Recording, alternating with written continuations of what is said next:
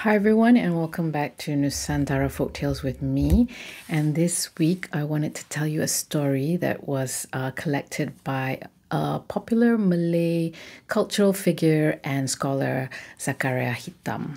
I've got his book here actually. It's called Folktales of Malaysia, and the story is called Ikan Jantan, which means male fish.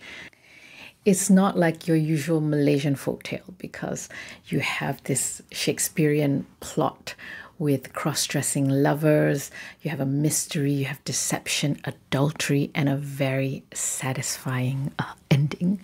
So the original story is called Ikan Jantan, but when I adapted it in my book, Nusantara, A Sea of Tales, I renamed it The Tale of Princess Khamariah and the Male Fish.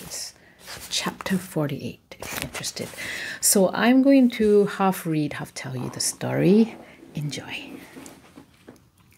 Princess Khamariah was in her private garden one day when she happened to come upon gardener Yusuf.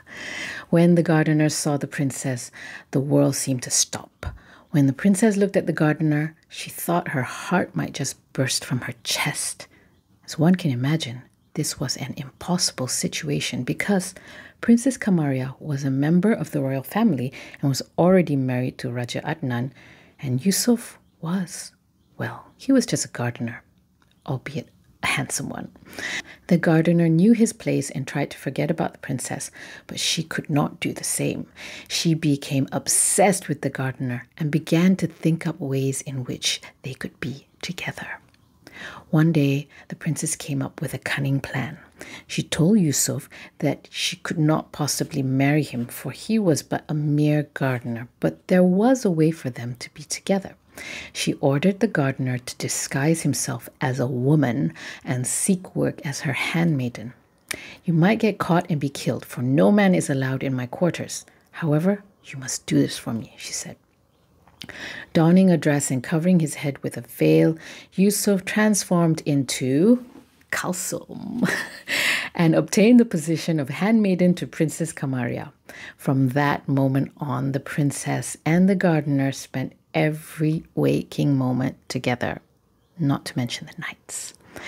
The two were deeply in love, and because the princess was so entranced by the gardener, she did not pay any attention to her own husband, who also loved her.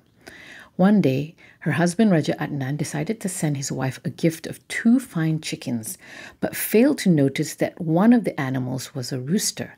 Princess Khamariah promptly returned the rooster, offended that the Sultan would send a male animal to live in her private quarters.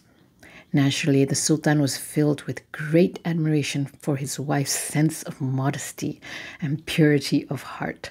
He decided to send her another gift, this time of 2 beautiful goldfish.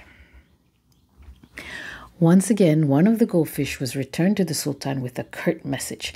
"If I do not allow a rooster to reside in my residence, what would make you think I would allow this male fish to stay here?" The Sultan was astounded and wondered how his wife could tell the difference between a male and female fish. Puzzled, the Sultan asked his royal advisor Johari to investigate. The royal advisor searched through all the books and scriptures, spoke to the fishermen and gardeners, and traveled the country, but alas, he found no answer to the Sultan's question. One day, as he returned from another useless trip, his wife, Siti Zabida, noticed his low spirits and asked if she could help. Johari told his wife what had happened. Siti Zabida immediately suspected that something was amiss. "Husband, there is a way to tell the difference between a man and a woman, and that is by their physique and their mind. Men are usually stronger in their bodies, although women can be stronger in their minds. Why not hold a competition to find the most athletic and cleverest man and woman in the kingdom?" "How would that help?" asked Johari. "It might reveal the secret between men and women." Feeling desperate, Johari advised the Sultan to hold a competition for both the men and women of the kingdom. On the day of the competition, the men were lined up on one side of the field and the women on the other. Throughout the day, events were held to see who could run the fastest and longest, who could throw the furthest, and also who could solve the trickiest problems. Siti Zabida sat next to her husband and watched the princess like a hawk. She noticed that the princess had her eyes on her pretty handmaiden, Kalsum. The princess was not at all interested in watching the men compete, but instead clapped and cheered as Kalsum won each and every race.